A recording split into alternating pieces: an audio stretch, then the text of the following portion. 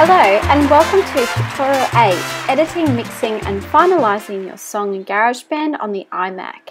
I'm Little Murphy and I'll be taking you through this Part 1 series of Tutorial 8 on how to finalise your song within the iMac version of GarageBand.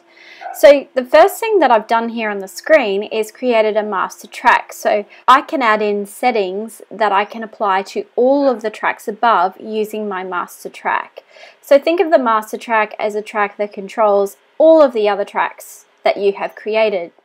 And usually what I do when I'm finalising my tracks is just to check each individual track and see if the settings, if I've panned them correctly, if the levels on each one is correct, are the notes all correct. So double checking all of your tracks prior to actually finalising it. I also check the end part of this as well to make sure there's no silence at the end of your track when you export it. So with this melody that I'm using at the moment, the saxophone melody, if it's slightly loud or too soft, I can move it up, but the master track I have to check as well and make sure that it's not peaking. So I'll have a listen to this.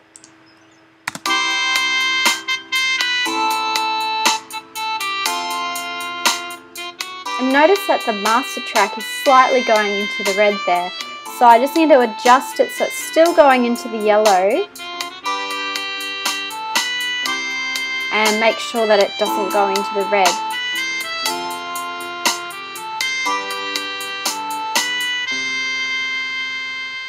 If it goes into the red on the master track, it means that it may be some distortion there.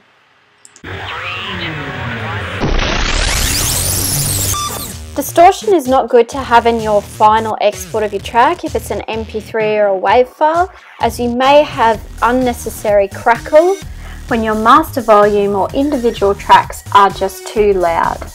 Usually you can hear unwanted distortion when you have exported your tracks as an MP3 or a WAV file. To minimize distortion, turn down your individual tracks or the master volume track so the track levels don't go into the red. So if the fader goes into the red, it's really bad. A good level is when the master track is more in the yellow than the green. So if it's in the green too much, it'll be too soft when you export it.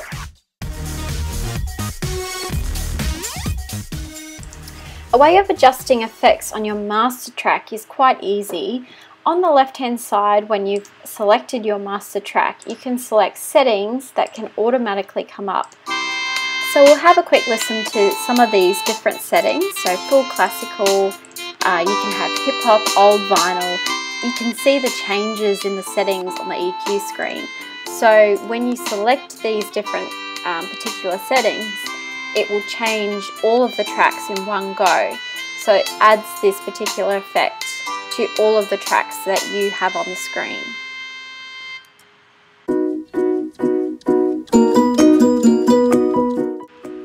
The final step in sharing your song is pretty easy. You just go up to Share, then Export Song to Disk, and you can select where you would like to export your song to. So usually I export it to my documents. I have it on MP3 and medium quality. So we'll just rename this export. So Final Song Example Tutorial 8. And we'll put just GB tutorial on there before we export it. Okay, and it's a matter of just clicking export.